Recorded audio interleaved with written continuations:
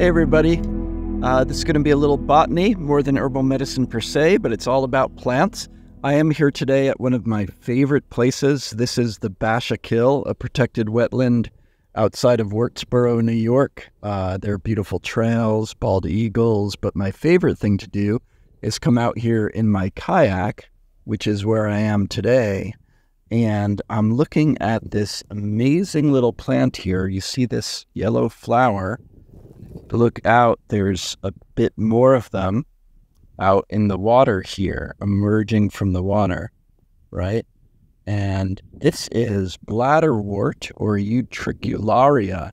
There's actually a lot of it growing here. It's pretty common, but you only see it easily when it flowers, because most of the time it's submergent, which is a term when an aquatic plant actually has all of its leaves and growth beneath the water surface. But it's insect pollinated, so when it flowers up above the water. But this is the plant itself. Let me show you. I pull some of this up, and hopefully you can see this. Quite amazing. These finely dissected leaves help it to float. And if you see these little black spots all over, right? You're probably seeing that.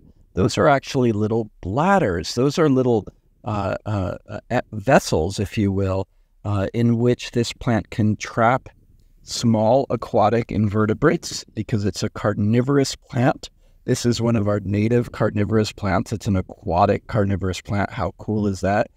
It also is known to trap algae in those bladders and digest them, so it's getting nutrition from algae that it's trapping as well. And it's so interesting. One thing we're learning about these bladders is it also fosters and harbors, if you will, a biodiverse microbial population or community within these little bladders. In other words, this is where the microbiome of the plant lives, right? A lot of plants have their microbiome in the soil. A lot of people actually refer to the soil as the plant microbiome these days, right? It's like the plant's digestive tract. But for an aquatic plant, well, some aquatic plants are rooted in the soil down below the water, but some of them are not. In fact, this utricularia, take a look at this. I can just pull it out of the water. It's not rooted at all. It's just floating.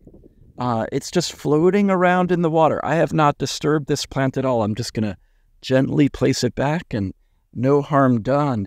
So it's deriving its nutrition from the water itself. And in this case, not just as other plants do, but actually in a carnivorous fashion.